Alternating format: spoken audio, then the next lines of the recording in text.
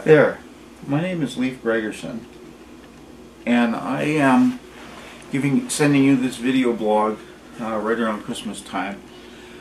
It's actually the 23rd at 11 p.m. So I'm sending you this video blog which I call Mental Health Coping Skills Strategies. The reason I'm sending a blog tonight is because the Christmas holidays can be a very difficult time for some people. Right off, when I think about the Christmas holidays, I think about my mom, who was a key part of each and every Christmas when I was growing up. She worked very hard. She saved her money all year for Christmas. It was the most important thing to her. And then when Christmas came, she prepared an incredible feast for everyone, our extended family, and it was a very difficult time for her, and it was stressful. And it's stressful for me now to think back on my mom and how much I loved her and how much she gave our family, because she's passed away now for quite a while. So that's difficult for me, but there's another way that Christmas can be difficult for someone. What can happen is you can be alone over Christmas, or you can be among people, say roommates or somebody that you don't feel close to over Christmas. And I think that's a real mistake for someone to make. Now, sometimes some people might have bad feelings about the holidays. I know I certainly have some bad feelings going on. Sometimes when I was 18, there was a very difficult time between me and my father, who, by the way, now I find to be just a total, incredible, wonderful person. But when I was young, we clashed in a lot of things, and I was actually kicked out of the house on Christmas, and it took me quite a while to forgive my dad. But the thing is, what I started to realize was that it wasn't so much me forgiving my dad, it was me getting out of sort of a victimhood or a blaming situation that I was in. I blame my dad that I had psychiatric problems, and that was certainly not the case. Mental health problems, my problems are genetic, but no parent wants to pass that on to their child. And no parent really should ever stop and say, no, I should not have children,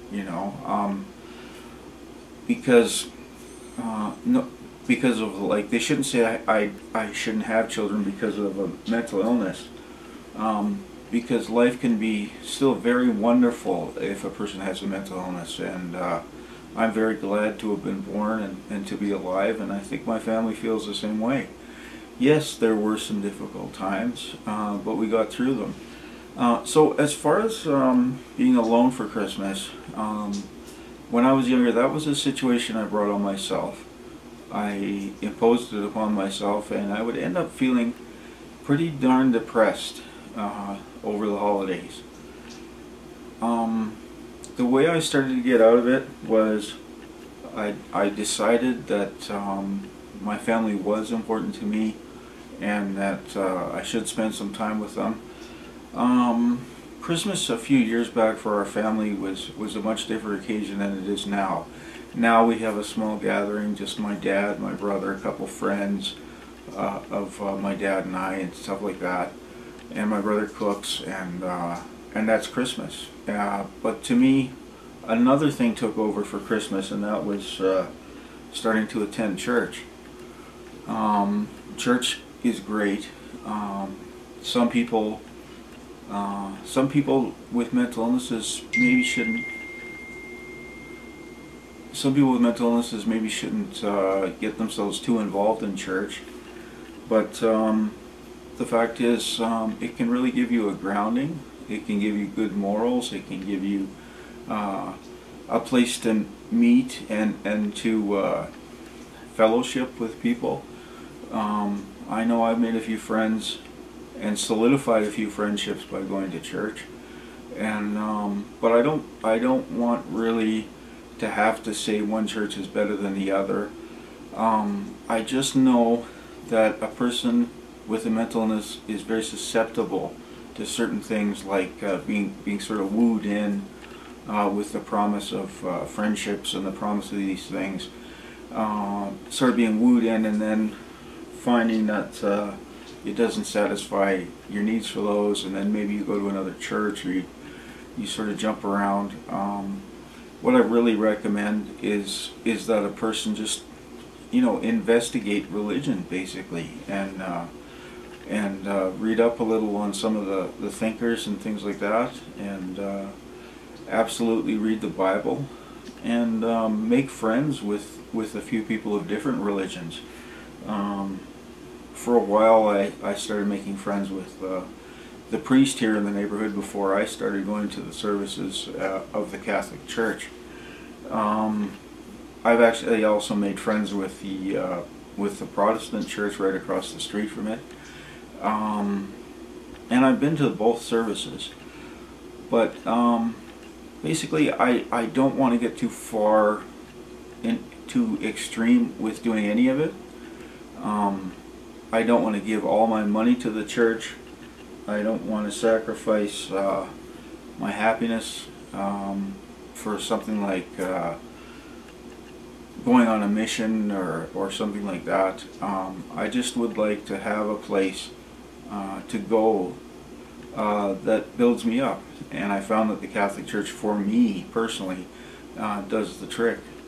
I don't have much anything against a lot of other religions. I do know that some religions appear to be spiritual, appear to be Christian, and are not, and that's a matter of choice.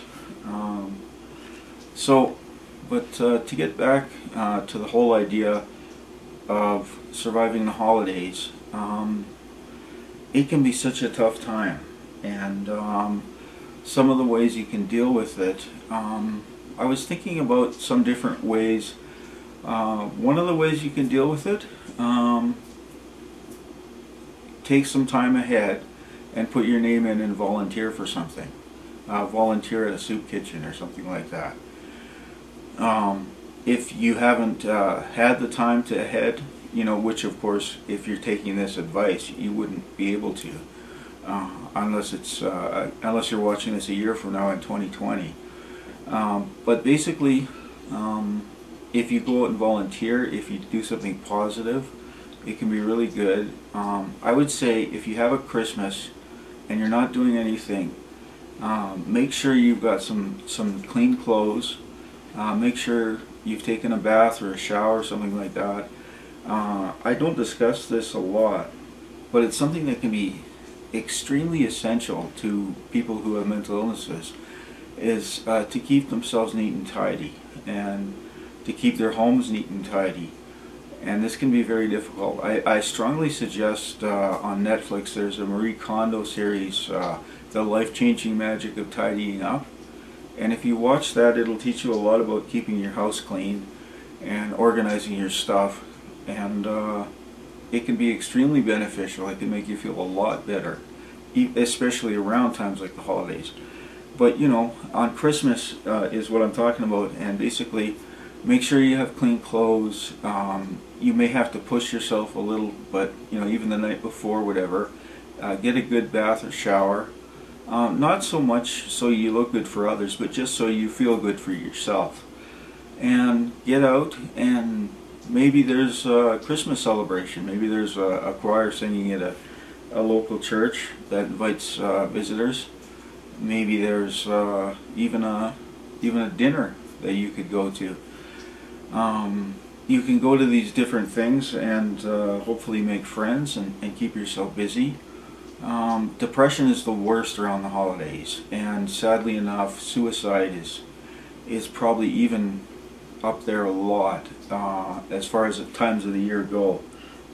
Christmas suicide is terrible, and I'm going to try and post some phone numbers. I'm going to assume that most of my listeners are in Canada or the U.S., and I'm going to try and post some numbers on this link, on this video blog, scrolling up and down, whatever, on numbers you can call.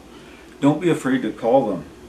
It can mean a lot if you reach out, and it can be, if it's just a tough time for you, push yourself through it. Do the things that make you feel good, and if you can forgive those in the past that may have done you wrongs and do something with them, that's even better, because family and friends are so important at this time. I also have a couple other small suggestions. If you've ever had any addictions problems or anything like that, a lot of groups like AA or Narcotics Anonymous, Alcoholics Anonymous, Narcotics Anonymous, a lot of these groups will hold 24 hours of straight meetings right over Christmas to give you support. And maybe you could go as someone who's been going for a while. Maybe you can just go as someone who would like to discover a little. And my experience is you will find these places very positive and very welcoming. And let's not be alone for Christmas, you know.